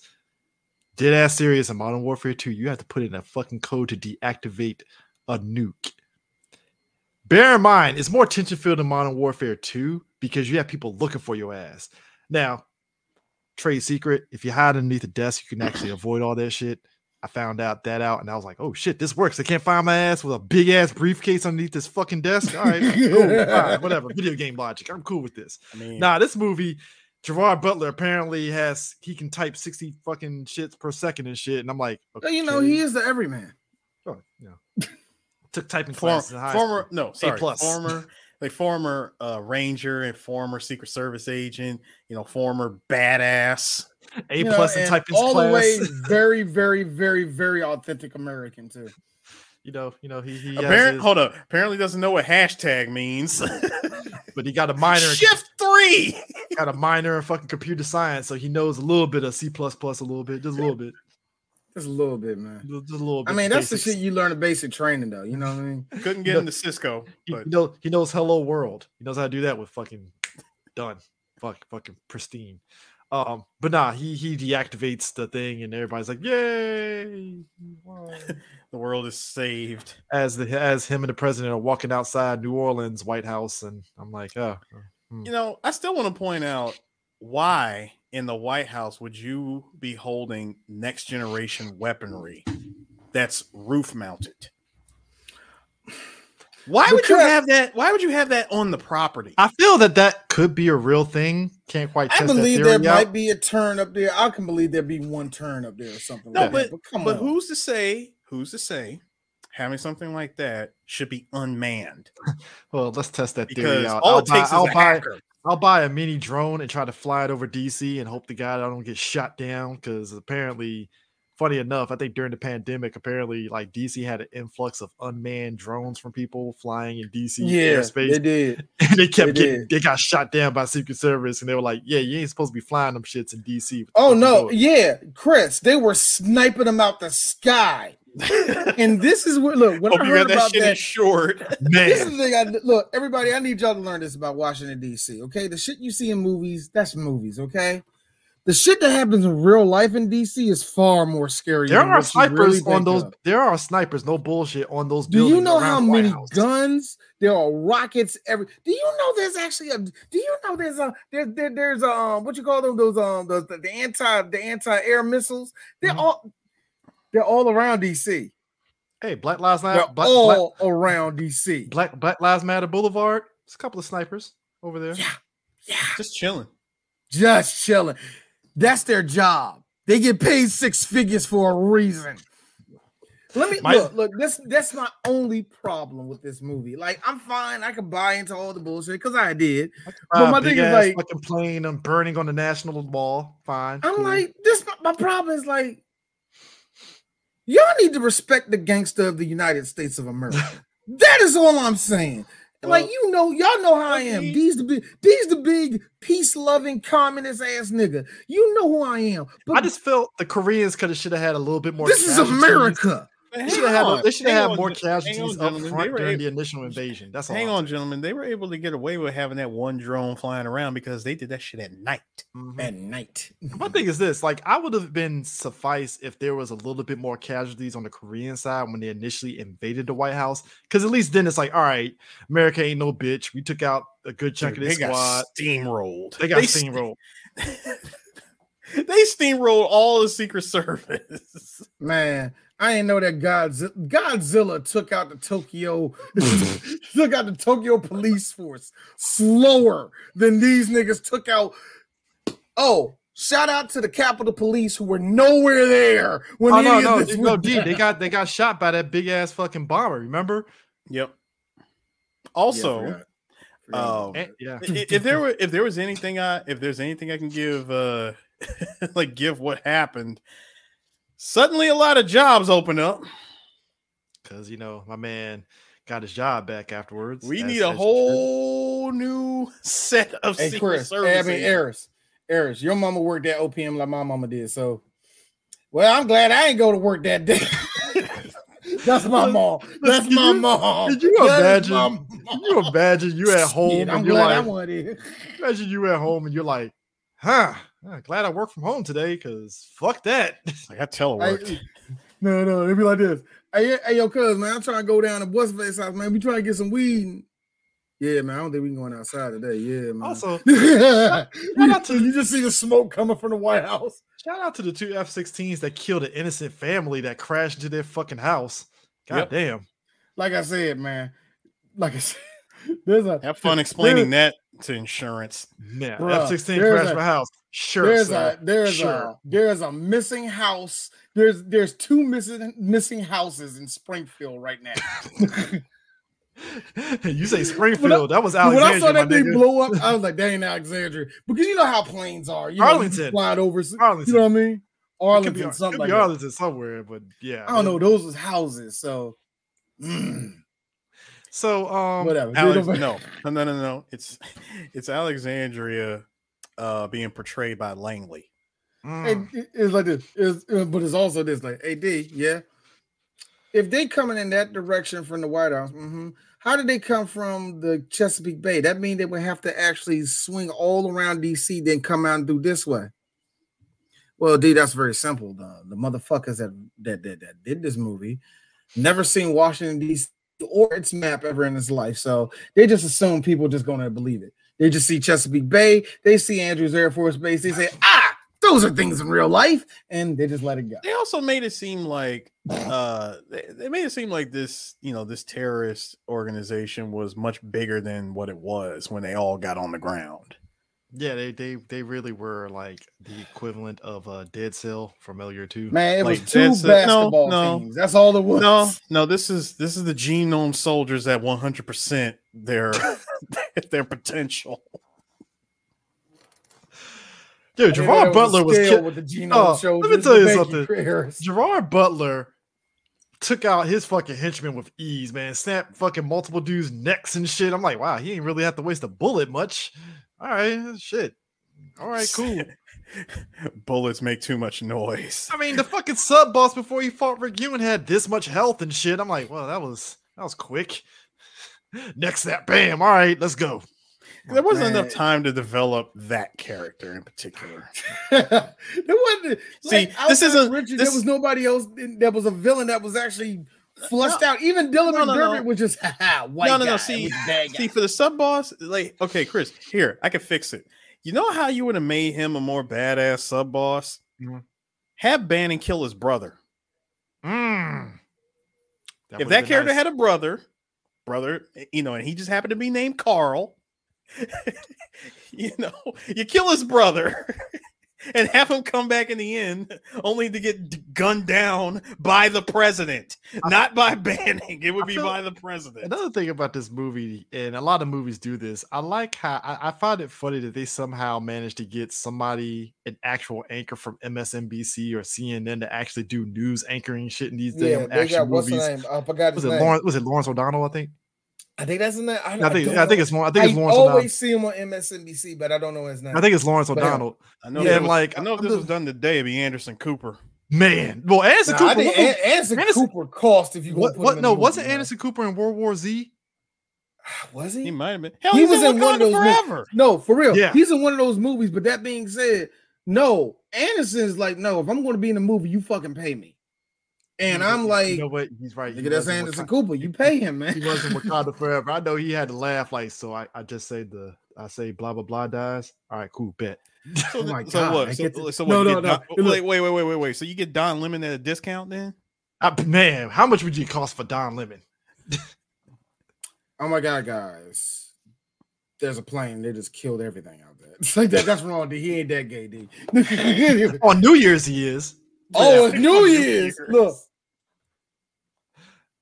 I don't even count Don on New Year's. I'm tired of y'all trying. No. I'm tired of y'all taking pictures of him and trying to say, "Oh, that's all the." Stop. That nigga's a nigga all his life. Stop trying to say he only get black and real catty gay. Well, look, the gayness comes out when he's. Oh, it comes out on New Year's. It comes out. I'm like, yeah. No. When I saw this fashion, I'm like, yo, Don, this is the 3rd year in a row, man. Chill, nigga. Chill, because if you come over here with no shirt on, they're gonna fire your black ass. It's like when Wolf Blitzer was in fucking Iron Man 2 and shit, and then and the fucking the Stockman in Iron Man 2 as well, or the 2-second Obama appearance in Transformers 2. And we was even talking about what was that when we did The Fugitive? Lester Holt, before he was even on the main anchor in NBC, was in the movie. They always get even low-ranking anchors. You'd be like, I bet that's an actor. No, that's the nigga that worked for Memphis ABC. But nah, man, that's a real anchor right there. Yeah, you know. This movie, this is how I remember this too, because at this point, Twitter. A lot of us were kind of talking about this movie a lot and stuff. And like I said, the comparisons of White House Down and all that stuff. The Croods beat it out opening weekend. And I remember everybody befuddled that the fucking Croods beat it out because they were. I don't know how to this day. I don't know how the Croods did it, man. I guess I don't fucking know. Like to me, it's an okay movie. I've seen it twice. But also, I forgot Olympus Has Fallen beat out Oz and Great and Powerful. And I remember everybody jerking themselves off in excitement for Oz, Great and Powerful. And I saw the movie and I was like, oh. Boy, you want to talk about that? See, Chris, there are certain flashpoints I can see what millennials did. That was one of them. That was okay. Okay, Linda, we got that little dark story you wanted out so bad. Can we make regular? No, you can. We need Alice in Wonderland that way too. Okay. But I will never forget. I will never forgive any of you millennials that are taking these villains and making them. I'm tired of it. Oh, that's the one thing I hate about my generation. We did that with way too many edgelords. I hate that. There's a couple of movies in this top 10 that I have to comment on. One, Spring Breakers. I have to comment on that one because that was the one where we had what's his face looking like Riff Raff and shit. Spring Break. I barely remember that. Yeah. That was basically all the Nickelodeon chicks were all playing, sexy and shit, and they were robbing banks and shit. Yeah, I know this. I barely remember this. The Rock's movie Snitch, where he has a Hispanic wife and not a white wife. I barely remember that movie. Remember that movie. Him and Mr. Punisher himself, aka fucking Bernthal. Bernthal played his boy who was Hispanic too, even though I'm like, you're the most white Hispanic motherfucker in this goddamn movie. The Rock had a Hispanic wife. That was a movie that started a wave of black girls who wanted to have sex with Dwayne Johnson. All of a sudden they flipped, and now he ain't black enough to do anything. Yeah, they flipped. That's when it started. It started in this movie. No. It was really G.I. Joe when he had 2 black ass kids, and it was like, so where's the black wife? Oh, nowhere to be found. So Rock don't like black women. I mean, you know what, black girls. Doom. This wasn't Doom did not need. Doom had no room for women except for the one. So, and ever since then, they like, oh, he never would have black. Tyler Perry tried to help him beat the rap by putting Janet Jackson as his love interest, and I'm like, that's not going to work. It's not going to work. Sorry, it's not going to hear me. Hey, Tyler, I see what you did. Unearned win. No. In a movie. You say unearned. It's the most unbelievable ass fucking connection I've ever seen in my fucking life. Ain't no way. I like how this woman. I'm still saying it was an unearned win. Oh, it was unearned. Hey, Chris. I like how this woman, who clearly needed to go to therapy, drove her man away and drove him away with not only homophobia, but got this dude killed, and you got Dwayne "The Rock" Johnson. I gotta be real. In real life, he would have survived that hit. It didn't even look like it. When you look back at that movie, especially in that scene, it really didn't look like dude died. I'm like, bro, he would have had a neck brace, like neck brace. I hit you, bitch. Hey, were y'all like me? When he's driving and he stopped? He's like, "Are you ready?" But flip side. I like Malik Yoba turning the car around like he about to hit it. Flip side though, I like how, and I don't know whether to believe this or not, or whether The Rock is just chasing trends. I like how he immediately is just latching on to fucking Megan Thee Stallion. I'm like, I don't believe you, Rock, but okay. No, I don't believe it's anybody. About pride. Like nigga, I don't believe nobody attaches themselves to Megan Thee Stallion. You're just a celebrity. That's all you are. That's not because there are certain people, and I love Snoop Dogg, but anytime Snoop shows up, it's not a black or white thing. That's what I kind of mean. You know what I mean? Snoop. He's Megan. As much as I can say whatever I want, she's earned that celebrity to the point where people just want to be around her. She's magnetic like that. So to me, that's not a black or white thing. It's when people try to make that a black or white thing where it gets really stupid to me, and that's the reason why I hate a lot of the discourse because it's like. Shut up.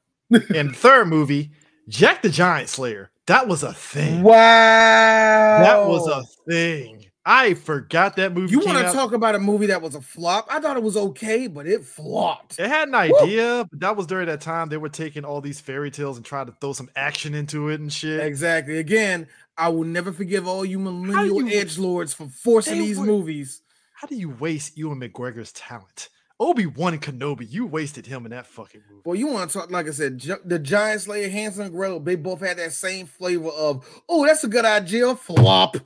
Oh, also, the movie that everybody fucking sucked the dick out of the same year, Silver Linings Playbook. You want to know what? I only seen it once, and I don't remember nothing about it. Basically, two crazy people that are made for each other. Yeah, I know, but I don't remember nothing about it. Bradley Cooper I just remember, guy that loves the Eagles a lot. Yeah, I'm just a good-looking guy. I like the Eagles, but could be crazy a little bit. I'm problematic. You know, I'm Philly. I'm problematic. Hey, I'm a forceful girl who hasn't worked out her problems, but I'm perfect for you. Yeah, and I'm toxic too. So but we should fuck. So, guys, this movie, despite White House Down, despite White House Down being the better film, it managed to get 2 sequels. Yeah, I think it's just because of the fact that it's like it really hit. Because again, former Golden Globus, they knew like, yo, get some just wang bam action, just blowing up shit, just go for it. And to their credit, you get 3 movies out of it. They got a formula and it works. Because I kind of, to be honest, I kind of like London Has Fallen way more. To be honest. That's just Do you like it more than Angel Has Fallen? That's a tough one. Angel was good, man. Angel was good. Gotta admit, it was. It was really good. I really hate to be that guy and say that I think it's the best of the trilogy.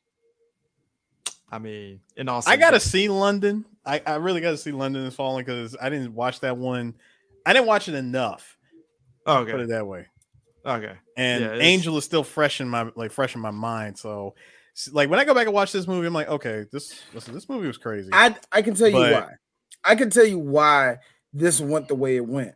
Mm-hmm. Because Olympus Has Fallen 70 million and made 170 back. 60 million for the sequel. With White House Down, that was $150 million and it only made 205 million back. Ooh. That's why it didn't get a sequel.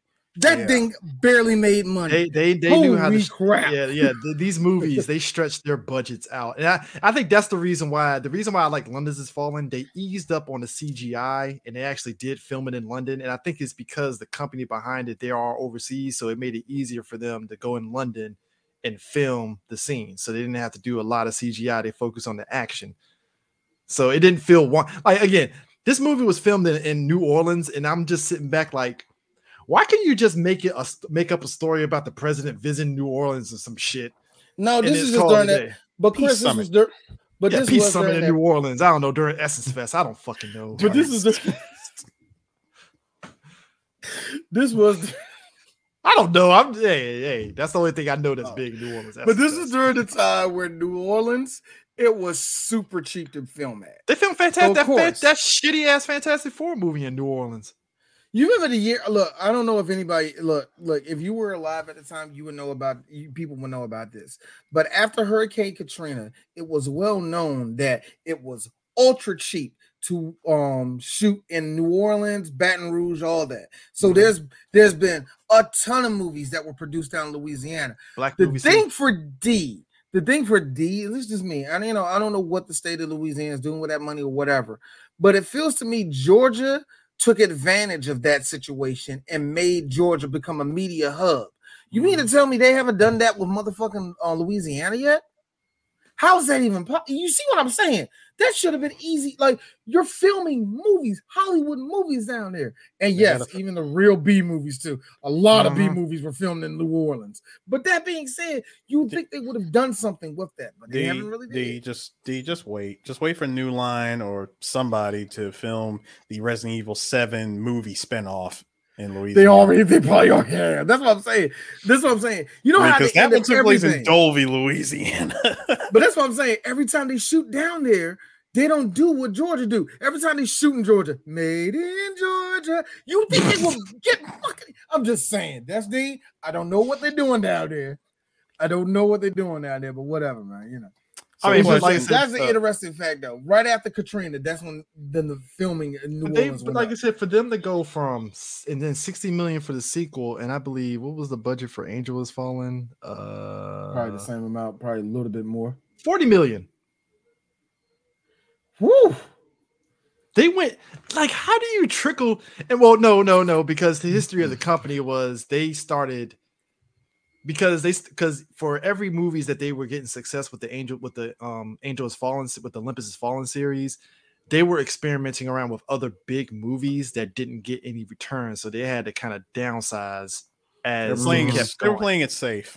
Yeah, so that's why Angel Has Fallen made the money that it did. It's like, well, it's a $40 million budget, so no shit. Let's look in contrast in that same year. Hellboy came out and that was $50 million and only made $55. Yeah, Millennium had a lot of problems. So that's all I can say. Let's put it this way, Chris. It wasn't a sinking ship. There's a couple holes in this motherfucker, though. There's a couple. Oh yeah, I mean so where? But it ain't sinking. That we good. So where are we at on next time? Next time will be the Wild Bunch. Yeah. If they move, kill them. There's gonna be a whole lot of old actors. So real quick before we go, Millennium Media, after Angels Has Fallen, Rambo Last Blood, both Hitman Bodyguard movies, Till Death, Jolt, and The Protege. I forgot Millennium did Protege. Protege was actually decent. It was a decent film. Yeah. Oh, and the Antonio Banderas semi-underrated movie, Acts of Vengeance. I don't remember. I remember it. It's a direct-to-DVD movie, but it's like him and Antonio Banderas and Carl Urban. I was gonna say, but no, this would have been a completely different movie because, well, D would get this. Do you remember a certain movie that came out in the 70s that was supposed to be called Acts of Vengeance, but they went with a much more suggestive title? Who was that movie? What movie was that? I forgot what movie that was, yeah. Was that wasn't Death Wish? What was it? It was Rape Squad. Yes! Rape Squad. Yes, that's a movie. No, it ain't worth looking at. It's not. Oof. But anyway. It's barely worth the riffing, but anyway, next movie, we go back in the old Hollywood. Y'all motherfuckers better be up for this shit. Tell your grandpa. Ernest Borgnine is going to show up in your dreams. You're going to be like, hey, Ed Eisner, what you doing here? He's just going to be saved. Hey, tell your grandfather, tell your great-grandfather, tell your uncles to tune in for the Wild Bunch. We know who Lee Marvin is. He's not in this movie. Well, he should have been. He should have. We'll catch you guys. See y'all next time. Next time, folks. The Olympus is falling. Olympus is falling. Also, let me get a cheese pizza. A couple biscuits. I'm losing a lot of blood here. It's a flapjacks. Nah. Flapjacks. Fuck that. Fuck that. Give me the works. Give me the works at Ben's Chili Bowl. I want Chipotle bowl down the street. Let me get a peach cobbler. Hey, real talk. The way this movie went, Ben's Chili Bowl was literally outside the gate. They fucking. Boy, there's like 5 niggas outside Ben's Chili Bowl. Y'all ain't closing, right? Yeah, that's like 5. I thought so, man. Now you see all that shit, Mo? Now you see all